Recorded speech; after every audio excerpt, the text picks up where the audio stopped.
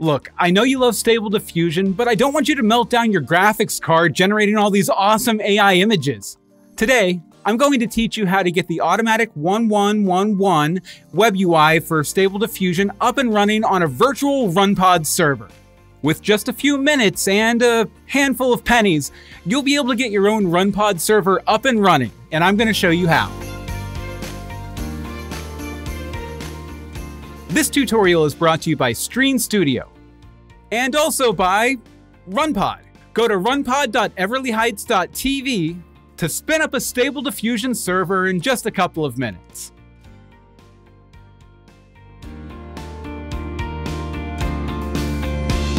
Hey, it's Bill Meeks here for Building Dreams, where I'll show you how to use the latest AI technology to bring your dreams to life, just like I'm doing with my Meeks cinematic universe, Everly Heights. Stable Diffusion is an awesome tool for creatives like me, but getting Stable Diffusion set up on your PC can be a huge pain, especially if you're installing it on your main production rig like me, where reliability is very important. And if you don't have a beefy graphics card, you might as well just walk away. You're gonna set it on fire with this stuff. Full disclosure, RunPod is a sponsor of this video, but my opinions are my own. I actually approached them because I needed a bit more computing power to bring Everly Heights to life. Okay, let's set up our Stable Diffusion server. It's pretty easy. Step 1, start up your server. First, you have to go to runpod.io and sign up for an account. I'm gonna go ahead and log in because I already have one. Okay, so I'm signed in and I have credit in my account, about $25, more than enough to run a Stable Diffusion server. Okay, so first up, let's go to the Browse Servers tab. Now, you want to use the right tool, or in this case, GPU for the job, right? You probably have some ideas in your head based on cost or power, but luckily RunPod makes it really easy with all these drop-down menus. You can see, prices from cheapest to most expensive, or most expensive to cheapest. You can sort them by upload and download speed, which is really important. And you can select the type of GPU you're going to be targeting here. For my purposes today, I'm going to go for an RTX 4090. Now, luckily, there are several 4090s available. You'll see every server has a reliability rating.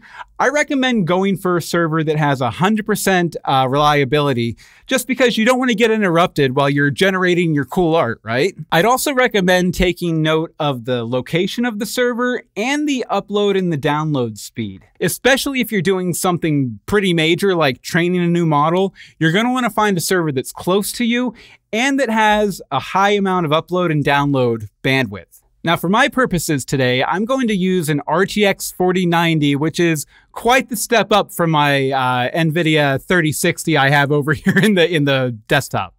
Up here, you can also select multiple GPUs if you want, all the way up to 8+ GPUs, but we're not doing anything that major today, so I'll stick with my 4090.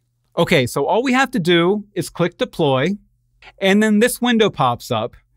You'll want to go ahead and scroll down and find your Stable Diffusion template. I usually use RunPod Stable Diffusion, but I've heard a lot of good things about the RunPod Stable Diffusion Fast model too, so you might want to check that out.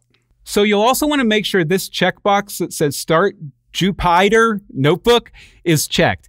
That's going to be sort of an admin interface where you can interact with the file system, but we're not going to need that today. Okay, now that we're all set up, we just have to click Deploy.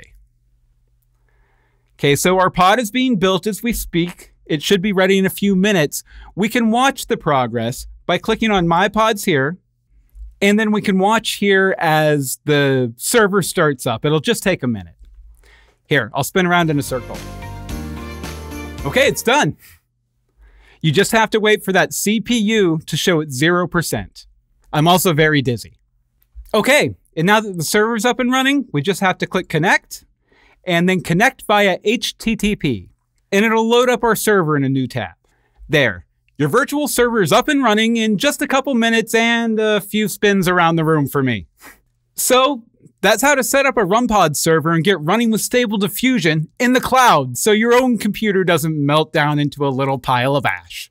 If you want to give RunPod a spin, go to runpod.everlyheights.tv to sign up and give me a little credit because, I told you about it. So I have a functional server, but I have a lot of custom models and extensions and all sorts of stuff. Basically a whole Stable Diffusion lab on my home PC that I'm going to want to move to the cloud so I can work with it. Would you be interested in me doing a tutorial about how I get all my models and extensions loaded up into a RunPod so I can work on Everly Heights? If so, let me know down in the comments. Well, thanks for joining me today for this tutorial, and thanks to RunPod for sponsoring Everly Heights, so I can show you how I'm using the latest AI technology to bring my dreams to life.